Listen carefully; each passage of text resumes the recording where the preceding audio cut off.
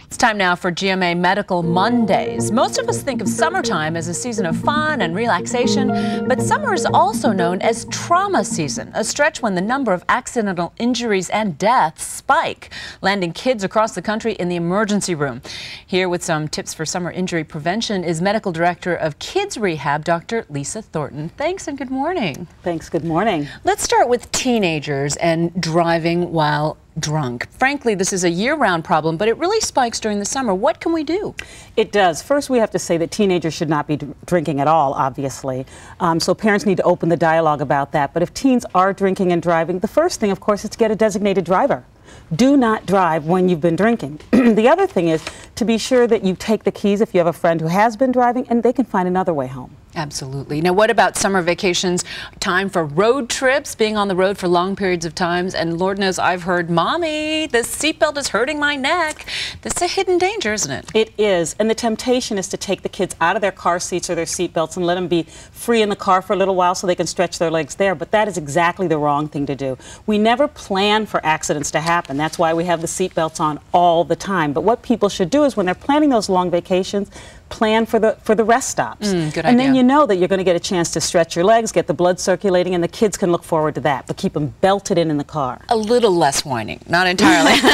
Now, this weekend, the kids and I went on not one, but 2 bike trips, and we all wore our helmets. We all know helmets are good. But how do you ensure that kids wear them all the time? Well, Juju, you know what you have to do is make sure that they get in the habit of it. When they're very young, put the helmet on. Be sure that that's just what you do. It's part of the culture of your family. You're doing the right thing by leading by example. If the parents wear them, the kids are more likely to wear them.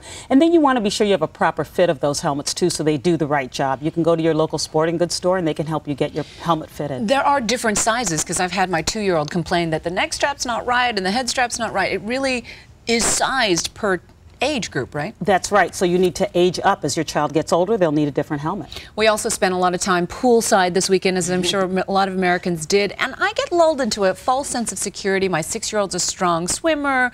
People are barbecuing. It's busy. It's easy to turn your back for a few minutes. It is, and I've seen terrible tragedies in this regard. I had an 8-year-old child who was swimming in their backyard pool. The dad was very close by washing the windows. His back was turned. He realized it was very silent, turned around. His daughter was at the bottom of the pool. That's what's frightening, is that It's it can be terrible. silent. It is almost always silent. It's not like in the movies where people splash around and yell help. So you want to always keep your eyes on your children when they're in the water. That's the #1 safety tip. Also, be sure that they learn to swim. Summertime's a great time to learn to swim.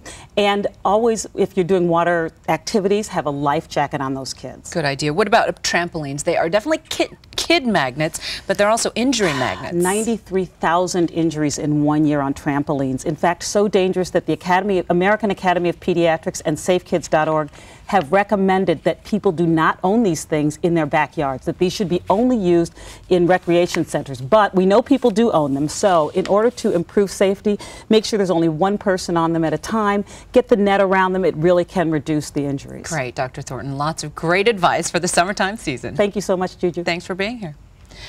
Also, could you last without one morning of coffee? How about a whole year?